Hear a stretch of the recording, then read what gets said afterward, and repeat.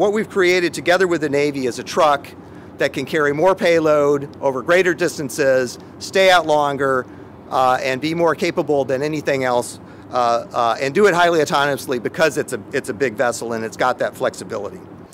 The ACTUV program allows us to showcase what we do best, to do something that has never been done before on a program of national significance, to apply technology to solve an important problem, to engineer a new capability, to create a visible new way to think about mission. The unprecedented unmanned surface vessel you're looking at right here. This heralds the look and shape of things to come. It moves our unmanned strategy forward, and I'd like to thank Mr. Litterfield and DARPA for having this vision, and my colleague, Admiral Winter, for partnering with DARPA, and Leidos, of course, for building ACTUV. We're excited to learn from this amazing vessel and understand how we can team with it. As the chief mad scientist of the Navy, I say the best ships are partnerships.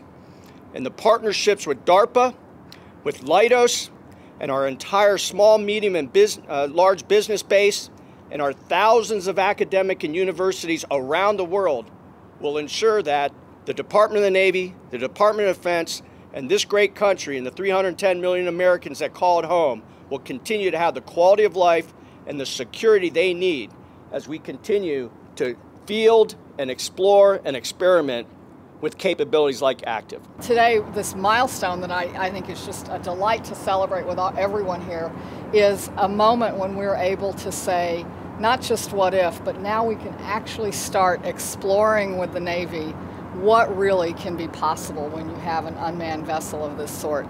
And this is going to be a Navy unlike any Navy in history. A human-machine collaborative battle fleet that will confound our enemies. The other thing this ship represents is incredible innovation. It's my privilege and honor to christen the Sea Hunter.